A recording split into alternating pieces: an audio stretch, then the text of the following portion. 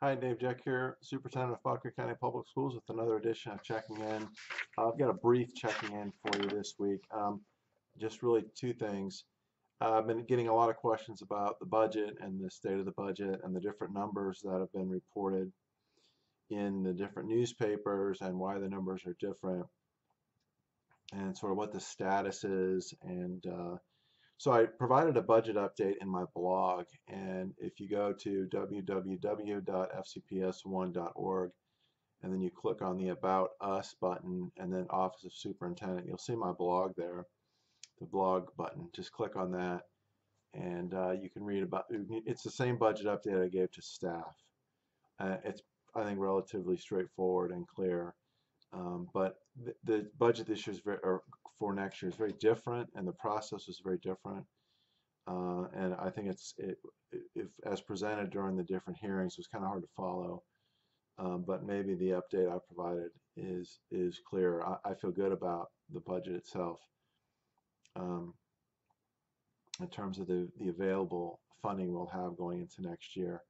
And I think that's very positive. And so anyway, there it is.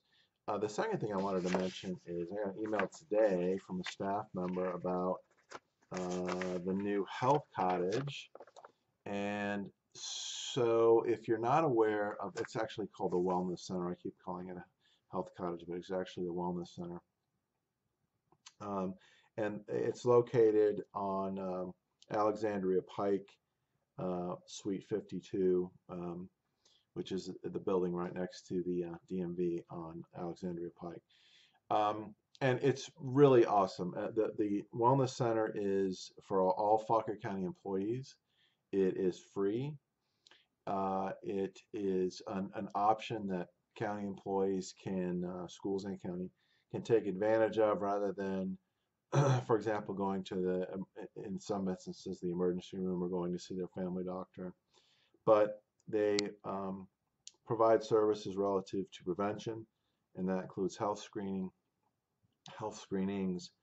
health coaching, etc. Sick visits for things like bronchitis, cough, diarrhea, eye infections, headache, etc., etc., etc. And then lab services. And if you're like me and you periodically have to go get lab work done, it can be kind of a hassle. So this is kind of a neat advantage or opportunity for county employees.